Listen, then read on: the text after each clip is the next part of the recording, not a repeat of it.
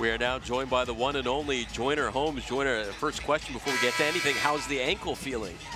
So far so good. I mean, I have a doctor's appointment on Friday, so hopefully I'll get out of this boot and then I'll be ready to go by when we play South Florida. So yeah. Coach was saying if it was March, you'd be out there on the court. So hopefully it's not too bad then? Yeah, no, it's not bad. I just tweaked it a little bit last week in practice, so I'll be all right, you know. I'm a tough girl. Talk a little bit about your off season. You finally had a chance to do a full off season and have some continuity. Talk about the things that you're excited about for this year and the changes people might see in your game. I've really worked on my outside shot, so pull-up jumpers, elbow jumpers, the three-point shot. I've really tried to expand a little bit more, but trying to find my touch around the rim as much as I possibly can this year, you know. Me and Charlie both. I think I'm trying to get in the paint as much as I can and stretch the defense when I'm really. Can I ask what you told Joanne Allen-Taylor before today's game to get her to play this well? First and foremost, make sure she eats. She doesn't eat a lot, so making sure she ate something in pregame. But just go out there and be herself. You know, she's playing in a different position, different role, obviously. But she's doing so well at it, you know, to be so young, taking over from what Shook's been doing. She's listened a lot, listened really well. You know, most young players think they know everything, so I love Joanne for that. She's doing great in her position right now, you know, playing hard and just trying to attack. I told her, just keep attacking. They can't stop you, so just attack. How about this three-point shooting by your Longhorns right now? Where's this coming from? Yeah, no, I was sitting on the bench and I was like, well, you can definitely tell we've been shooting this on me, you know, for sure. You want to get in on some of that too this season? Yeah, I'm hoping to, but, you know, Karen, she's not really big on me shooting out there right now. She wants you down low. Yes. Underneath. Yeah, and Charlie Collier right now struggling with some fouls in this game, sitting on the bench. But talk a little bit about the one-on-one competitions you guys had this summer and kind of the development of maybe a little bit of a rivalry, but really growth in each other. Yeah, I mean, me and Charlie, every day it was a battle, you know. Some days we come in not really feeling it, but, you know, we had to both battle it out and go at each other as hard as we could because, you know, this day was going to come, the season was going to start, and we just had to go hard. I mean, some days are better than others, you know, for sure. But I think she's doing really well. You know, we've made each other better over the summer, and it was just us two the whole summer. So, you know, we're trying to push each other as much as we can. I know you're proud of LaShawn as well, yes. LaShawn Higgs, who, you know, she's had a couple, maybe a week where she felt a little bit down, and she's really come to play today. Yes. LaShawn, you know, LaShawn is going to be LaShawn each and every game. I'm so happy that she's back. We were just saying right before we broke out to come out to start, it was her first game back, and I know she's really excited. She's been waiting on this. So I'm just happy for her progress and everything, you know. She's came back healed really fast to be ACL injury, so I'm happy for her. Do you want to do any play-by-play here in the final minutes of the third quarter? Is that your long-term interest here to join us? Courtside, calling the game? I'd rather do, like, you know, after the games and do the interviews and stuff, the easy stuff. I know what I don't have to think much. You've had a chance to be in the huddles here this afternoon, second half and at halftime. Talk about what Karen's telling you guys for this game. Just keep attacking, you know, keep going downhill. You know, we're in 4 out and we look a little stagnant right now, but also I just have to realize and remember that we're all young. You know, in the locker room earlier, I was a little upset. I'm like, we should be playing a lot better than this, but we have different groups, you know, and I have to understand that, like, it's not the same people that I've been playing with for 2 and 3 years. It's different people, and we're young.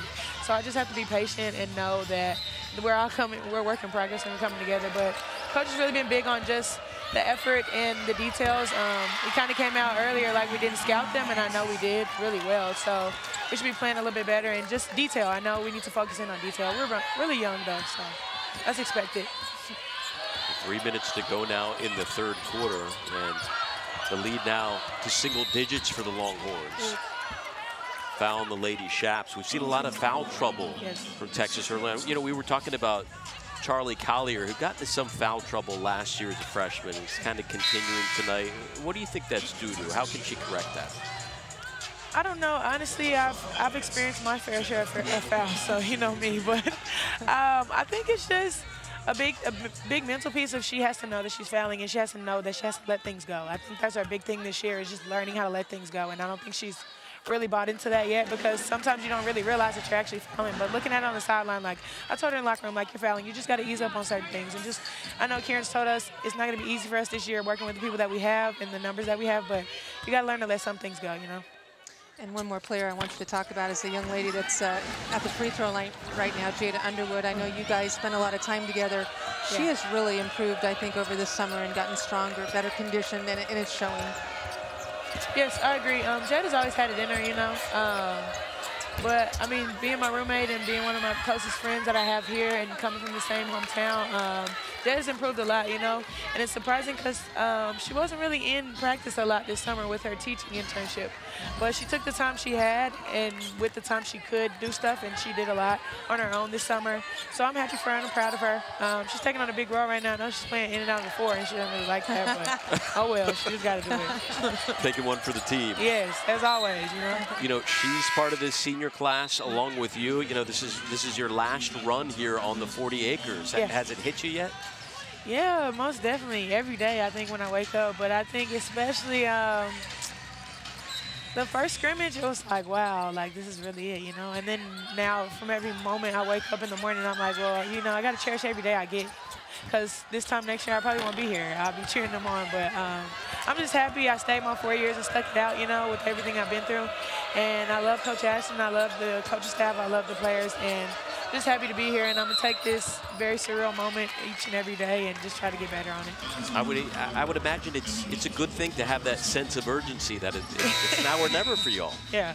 She keeps telling me that I look like Amani finally got it and clicked for her senior year. So I'm like, whatever. As long as it clicks, you know, I think that's the best part. Emma Middleton with a bit of foul trouble takes a seat on the Lubbock Christian bench. Texas up by 11.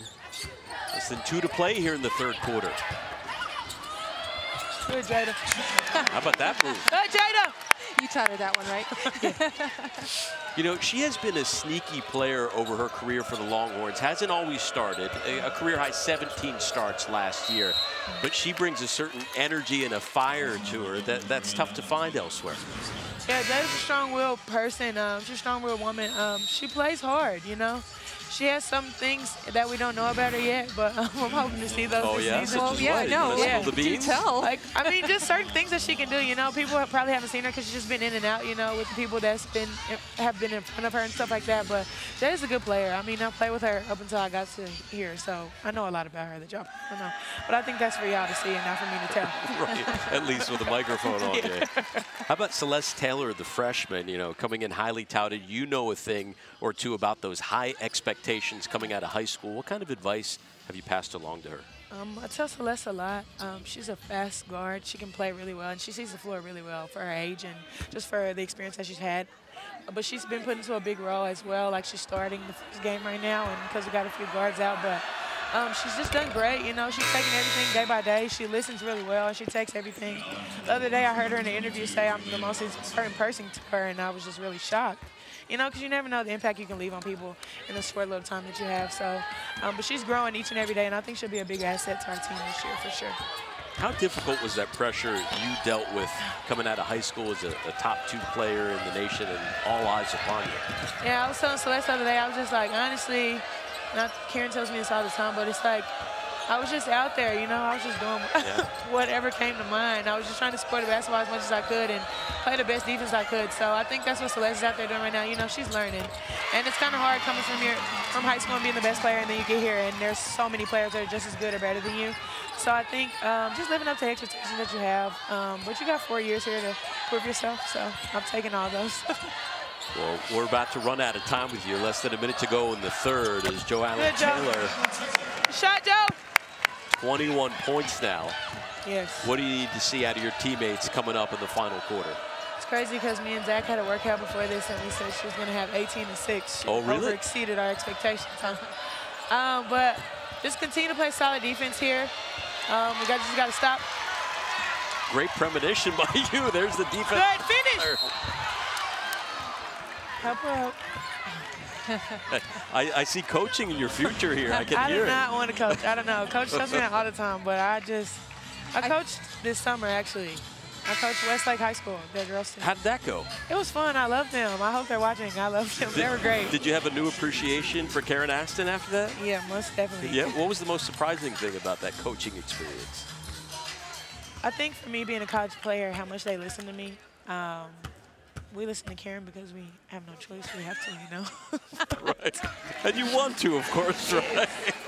Although I'm still looking for Coach's pictures on Google of when she played basketball, but they're somewhere there. They're there, yeah. huh?